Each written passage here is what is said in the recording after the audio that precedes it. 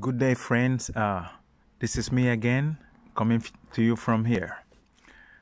I received some thoughts and I am very elated and I feel like sharing it. Very short because I don't want to take your time. And the topic is thoughts are money. Your thoughts, the way I received it and understand it now, your thoughts are your capital of money you invest in your future. They are like your ticket to heaven. And of course, heaven is in your mind. Your mind actually is heaven because this is where you have communion, with the creative force that sustains us and everything in creation. Therefore, I can say logically that your mind is the guardian of nature.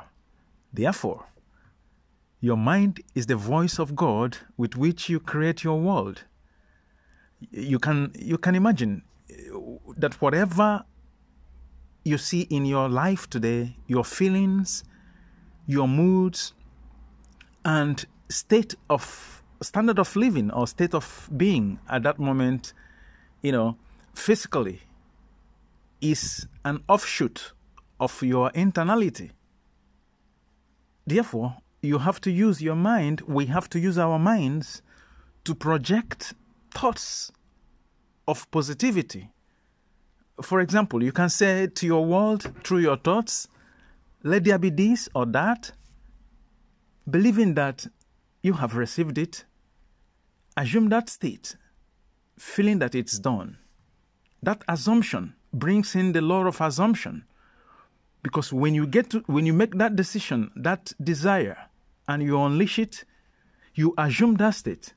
Because that takes care of the law of assumption. Feeling that it is done, thereby living from the end instead of from the beginning.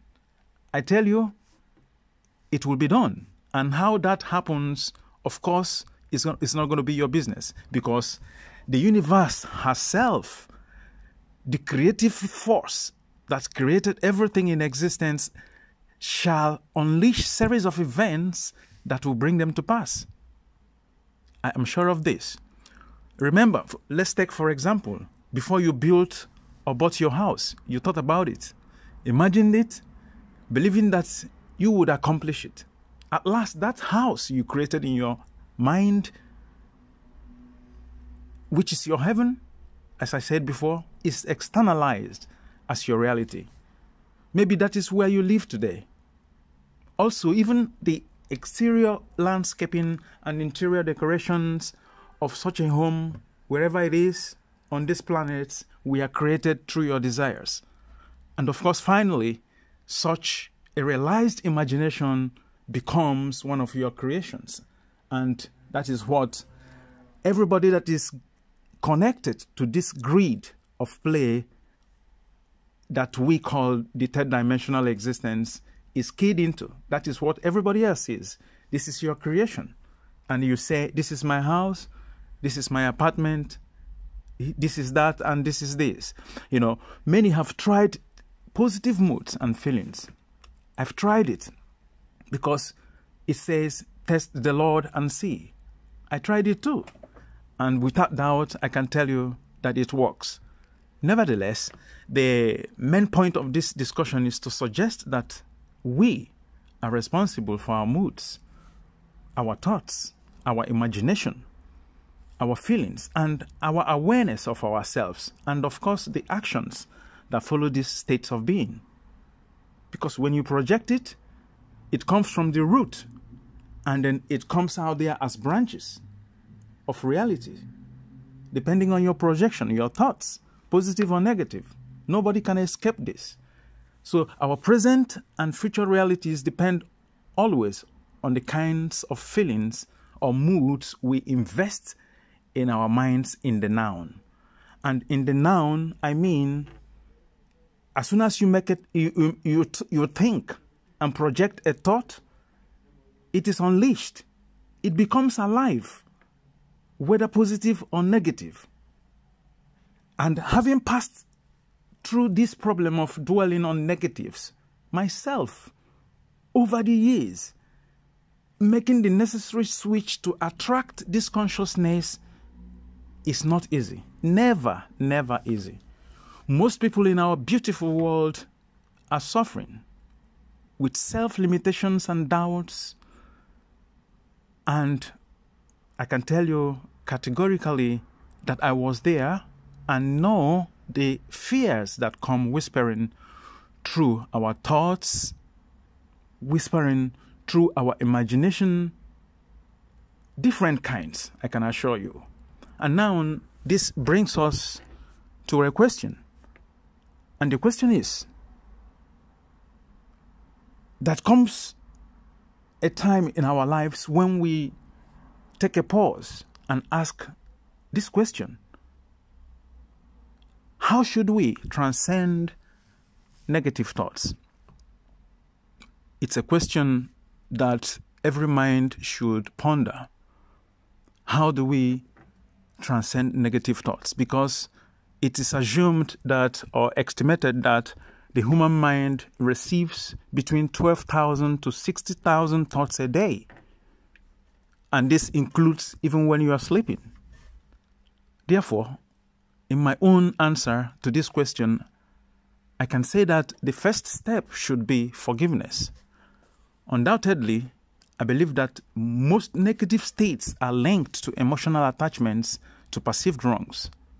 Wrongs done to us in the past by people and circumstances that hurt our natural human ego, which is the will that we received naturally to receive. The will to receive, because we are vessels of reception. When these states are bottled up, with time they become dividends and future sources of fear and negative thoughts that derail and give us wrong perceptions of reality, and then therefore a different understanding of the true meaning of life. And the second step is persistence in love of others above human reason. Love of others above human reasons. If we take into consideration the commandment that love thy neighbor as thyself, is the only way you can create your own world, because love attracts love, and love is happiness, and love is God. Therefore, everything is included in this package. Ego is the human reason, and it is always whispering to us, and it is basically predetermined. You cannot suppress it, you cannot destroy it. Besides, it is the essence of our being, so that we will be able to retrace our steps and consciously rise through the degrees to the world from where we descended to this basement. Therefore, love above reason is the only thing capable of covering all crimes against human ego and bring us into equivalence of form with the Creator, the good that does good. Thoughts of love for others are spiritual investments. Importantly, for the good of all humanity, a time has to come, and that time is now when we say, let what is mine be yours, even when what is yours remains yours. I'll come back to you. Maybe we treat this topic later, maybe through another subject.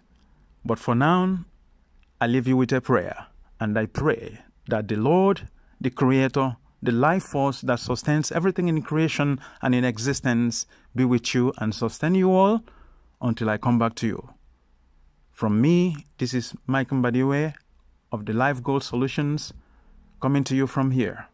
From me, from here, it's good evening, good morning, and good afternoon, depending on your time zone.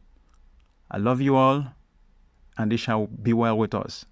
Thank you, friends, until I come back to you. Bye. Bye, friends.